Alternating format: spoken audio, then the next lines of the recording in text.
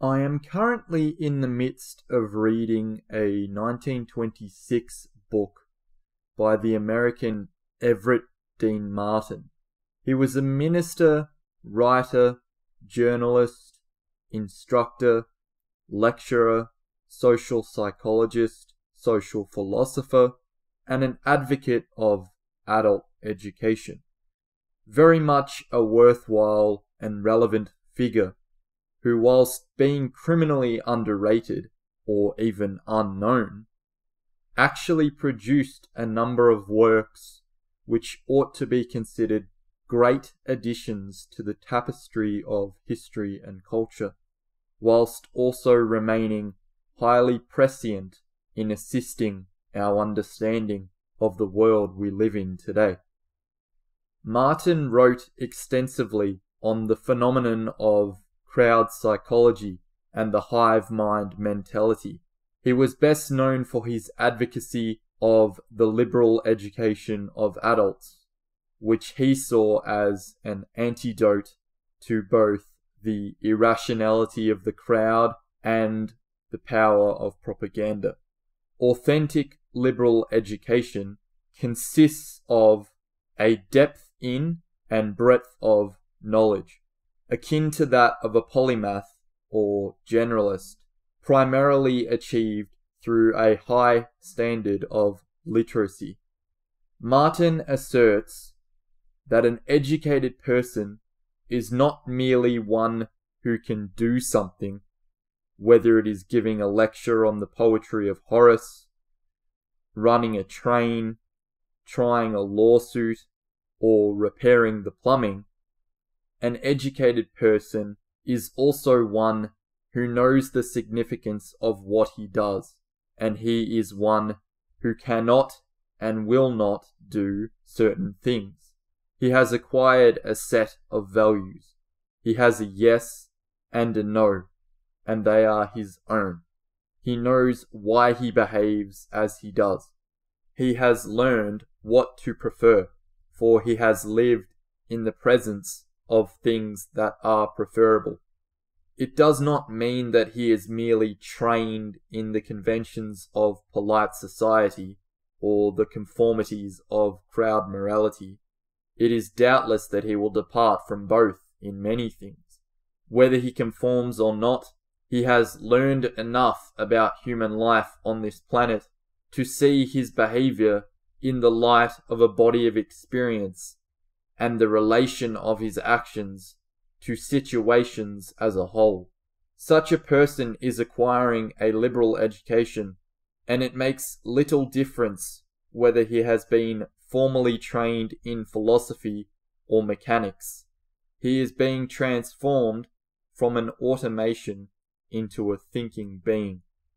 Thus far in my reading of Martin's work, it is very much apparent that one of the main takeaways from the book will be the expression of the dialectic between liberal education and what Martin refers to as animal training.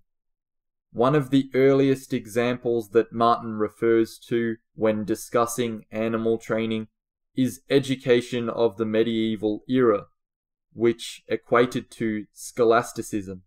Scholastic education of that epoch being very rigid and algorithmic education. Thus, liberal education at that time was basically pious contemplation.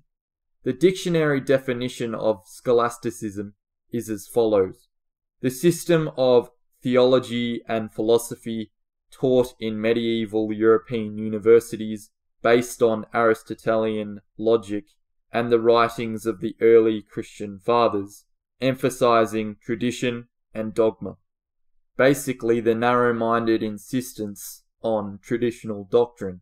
Whilst the Greeks are a great example of an efficient civilization, one only needs to dabble in my Spenglerian relativistic discussions on the classical culture in other videos to recognize that the Greeks were a very rigid people, both in spirit and practice, living entirely for greatness in the present rather than in the future. fundamentally different and alien to the traditional Westerner whose Faustian cultural world feeling projects a different soul image onto the world, which is future-orientated, insatiable, and boundless in its ambition. This is why a carbon copy reintroduction of Greek systems of governance or regime is largely inconceivable in the modern world and is thus likely to fail. No matter how much an elite class may want to implement it, that's not to say it won't be attempted as mere imitation. If we are to take anything away from the classical culture, it ought to be their strength of mind and emotional control, characterized by the philosophy of Stoicism. Aside from that, anything more from a large-scale structural standpoint is bound to be poorly executed. It is rather fascinating, then, that we are effectively in a new medieval era of neo-feudalism with a standardized doctrine passing for enlightened education. Right now, history is ultimately rhyming with medieval times, right down to the style of education. There's no denying that the golden mean of Aristotelian virtue and the classical ideal of the good life, or eudaimonia, which translates to happiness or well-being, is worthwhile knowledge for an individual to possess and aspire towards, yet it must be understood that the classical conceptions of things like freedom, education, and citizenship were very different to our modern conceptions, and were not necessarily innate, but earned or imparted through social status, virtuous behavior, and fulfillment of civic duties. It is conceivable that as larger and larger numbers of people achieved freedom in the modern world, a liberal education might have done in our day what the Greeks sought to do in theirs, that is, lay the foundation of freedom in a well-considered basis of philosophy. Yet, gradually, things degenerated into narrow utilitarianism and mere mechanical efficiency. Sadly, philosophy is not considered useful by modern standards, however debatable that may be. Modern education may be considered broad, but to call it liberal education requires both humour and imagination. Little attempt is made to get behind the language into literary appreciation, or back of the literature to the ways and values of ancient life and the wisdom of the ages, or to see the relation of such wisdom to the problems of living in the modern world. Nowadays, this just doesn't happen often, if at all. Math teachers may teach Pythagoras' theorem, but give little to no background whatsoever on Pythagoras himself, undoubtedly because they themselves don't know the background and specialize entirely in the theory. So the lesson lacks all deeper meaning and context. Personally, as a romantic thinker, I would have been far more interested in and enthusiastic about mathematics in my youth had there been a deeper cultural or historical context attached to the lessons, and not just mere repetition of theories, formulas, and data that no modern teenager was wise enough to see the value in, which made them wonder when they would ever need to use such information, especially if they were not seeking a career in a relevant field. Even in 1926, Martin asserted that traditional education has again become an artificial thing, aloof from reality, a higher knowledge set apart by itself. That is, if one may call it knowledge at all. Most college graduates, after a few years, do not remember enough Latin to enable them to translate their own diplomas. So badly are the classics taught, even as a mere language drill. whilst nowadays one would be lucky to find an instance where the classics are taught at all, let alone to a minimum standard. It is guaranteed that the average student will cram before an exam, regurgitate the information required, and then leave the exam only to quickly forget much of what he has supposedly learned. Martin says that after the Renaissance, members of the nobility and gentry, and later an increasing number of the middle class, sought higher education for its refining influence, as an adornment rather than as a way of life. A personal example of this phenomenon is when I was lucky enough to procure a collection of the 60 great books of the Western world, and I was told by the man who sold them to me that he was glad to be selling them to someone with a clear passion for the material, who would discuss them, read them, and appreciate them properly by actually using them to formulate his worldview, unlike the other people who had expressed interest in the collection just to have them as a mere status symbol sitting on the shelf of their reading room. The notion of modern education emulating animal training ought to be obvious to any intellectually honest person. In today's world of science worship, not only are the best known psychological experiments demonstrations of the conditioning of reflexes in animals, namely Pavlov's dogs and B.F. Skinner's rats, but modern education itself resembles that phenomenon. It is said that there is no essential difference between this animal training and our learning, whether it be to swim or play tennis, memorize a poem, solve a problem in algebra, or to master the technique of a profession. One's education thus consists wholly of one's organized systems of responses or habit patterns. We often speak of education as the necessary development of personality, but from this point of view, personality is nothing but the sum total of an individual's conditioned reflexes. That is, it is merely the manner in which the organism has been taught to work. Behavioral psychology has been known to compare personality to the running of an engine. According to Martin, the method of animal training, which is taken for granted, is open to serious criticism.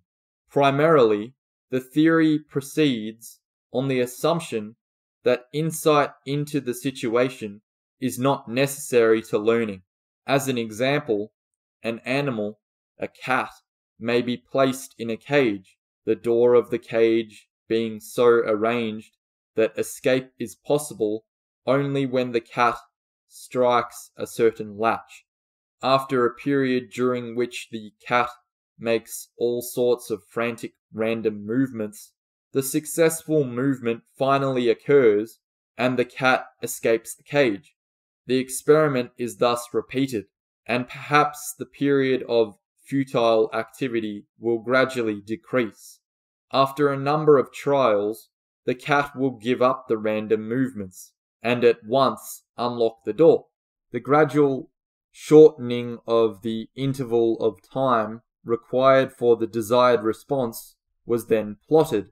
The graph created by the collection of data was called the animal's learning curve. It would be safe to then assume that this is where the term learning curve comes from, as such curves may have also been made of human learning processes. Yet something important to acknowledge is that the cat in the cage first hits upon the successful gesture as a matter of pure chance. It's questionable whether the cat learned anything, or whether the cat just initially lucked out before escaping.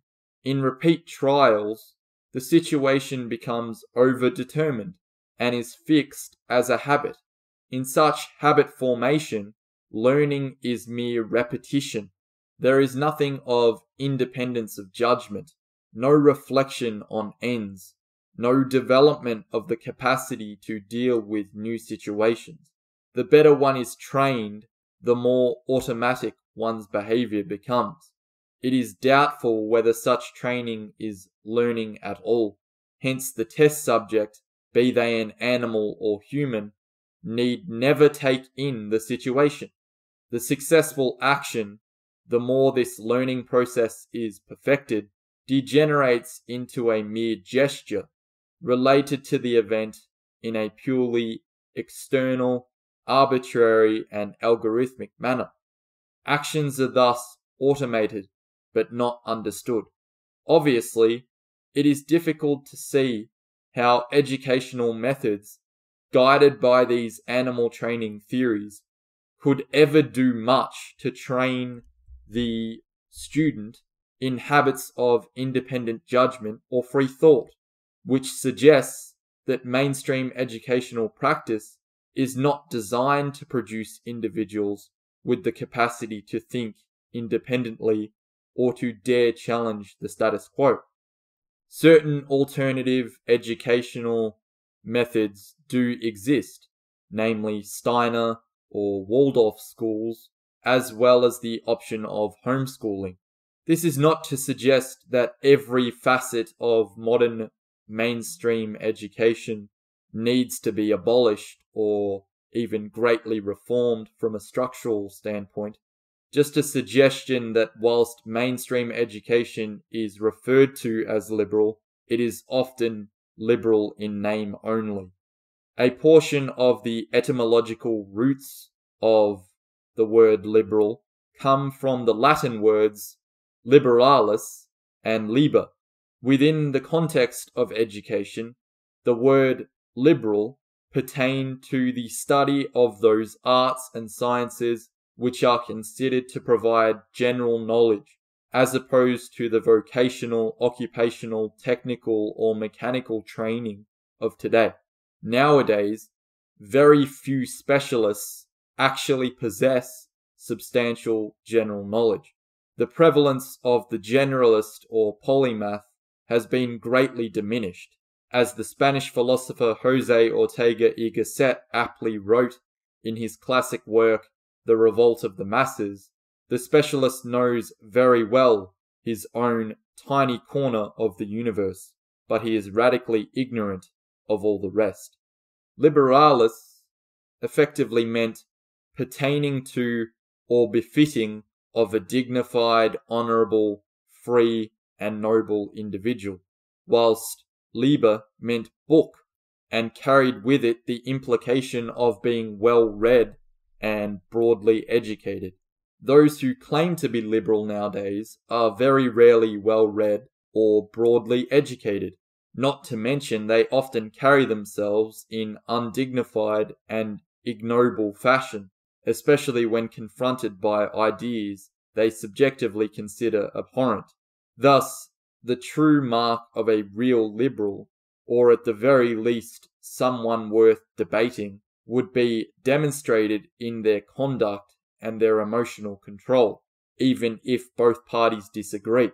But nowadays, things have collapsed so much that debate is often futile, and the regrettable outcome of this is violence. The idea of bringing reasoned debate to a full-scale riot in the hope of dampening the chaos is clearly ignorant, but so is mindless submission to and engagement with violence outside of reasonable self-defense. William Shakespeare said, "All the world is a stage, and all the men and women merely players." Yes, but do we live simply to do things and to serve, to perform, however well the tasks required of our times? Are we merely actors who have learned well or poorly the lines written for them by someone else or dictated by necessity? And is there no understanding of the meaning of the part we play or of the drama as a whole? Is there no one through his education meant to contribute something original to the drama of life? is it then not possible to play the role of theatre critic? The notion of being a practical learner, or learning by doing, is a common thing in the world of today, as genuine academia and discussion is replaced by mere repeated performance. Granted, the individual may learn how to do the task, but he does not thereby learn what to do, nor why it is done. True education has to do with insight, with valuing, with understanding, with the development of the power of discrimination, not to be rude, cruel, or vulgar, but to set and uphold standards and expectations, fortifying the ability to make informed choice amongst the possibilities of experience, and to think and act in ways that distinguish man from beast. The ancients thought of education as the attainment of virtues, wisdom, courage, temperance, and justice. It is the pursuit of knowledge which gives self-mastery. It is an interest which is never exhausted, but grows always broader and richer. It consists not in learning tricks, but in developing ourselves. It is a victory which gradually transforms the whole personality and reveals itself as quality in words and in actions. The educated mind possesses a kind of sincerity, while the ignorant mind possesses a smug sense of clever insincerity. According to Martin, the pathetic thing about the wrongly educated, i.e., those who are trained merely to produce an effect or to get results or outcomes, is that in the deeper human relationships, they rarely know what sincerity actually is. They have no concept of it. Hence, simply put, education is the antithesis of vulgarity. On the surface, education for the sake of it, in the case of the bookish academic, is considered useless. But in truth, it is a way of life in itself, which has value for its own sake, a personal achievement which possesses intrinsic worth. Education is not to be pursued purely for something extrinsic or material to show off to the world, which is why it is entirely possible that a working poor autodidact who on the surface appears to be basic or simple may in fact be far more educated and brilliant than a financially wealthy man with a university degree. Then again, the implication that money has no value can be used as a cope and provide one with an excuse to remain poor. A high-value man would not make such comments. Whilst money may not be of the highest value, it still has undoubted value in the world within which we live.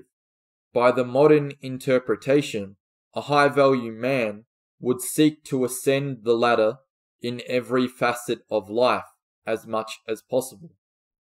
While education is not, quote, for anything, that is to say, for an outcome, it will indirectly improve everything that people do.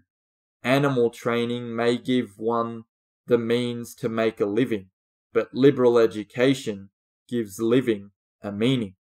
Once again, the difference between being trained like an animal and being educated lies in the true understanding of what it is you do and why you do it.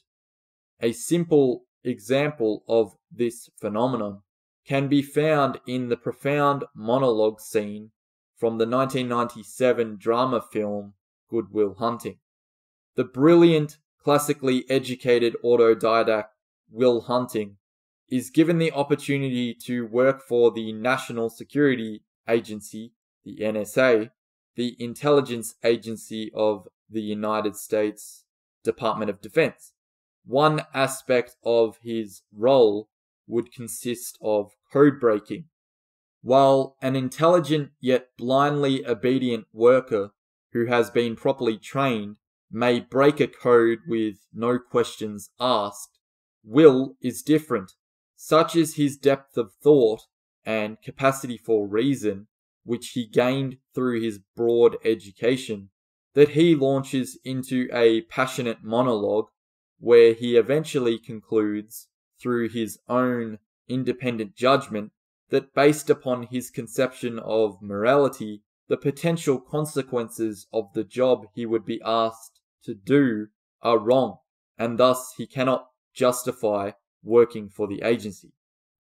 However, it is likely that Will has this unique insight and brutally honest outlook on life, due not only to his exceptional intelligence, but also due to the traumatic events of his life, which have shaped his perception with a hefty dose of the harsh reality. Thus, whilst his monologue is very prescient, there is also a significant amount of deep pain attached to the words he speaks, the mindset he lives in, and the worldview he espouses. As his therapist Sean Maguire points out, perhaps Will is scared to take the first step and thus figure out who he really wants to be, because all he sees is every negative thing 10 miles down the road. That inclination toward brutal realism and pessimism is not only possibly accurate, but is also consistent with the psychological development of someone who has been traumatized and riddled with anxiety. When assessing the nature of man, consider these thought-provoking anecdotes.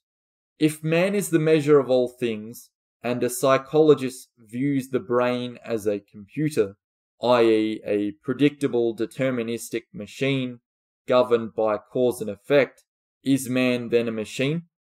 Thus, if man is a machine, like other machines, are machines in general the measure of all things, through the development and proliferation of technology and automation? Does a psychologist who seemingly wants to help people actually do man an injustice by assuming man is entirely predictable and understandable? Is it humane to view man as a deterministic machine? No, not by supposedly liberal standards. So why do so many insist upon doing it? Yet simultaneously, many would proclaim the uniqueness of humanity and suggest there are no machines as unique or as complex as man. So is man a machine or animal at all? Surely a higher capacity for reason is indication enough that man is not merely an animal or machine, but a higher form of being. So perhaps he should start acting like it. He can reach this higher level of being through learning to value education, personal development, and spiritual growth above that of material possession or outcome.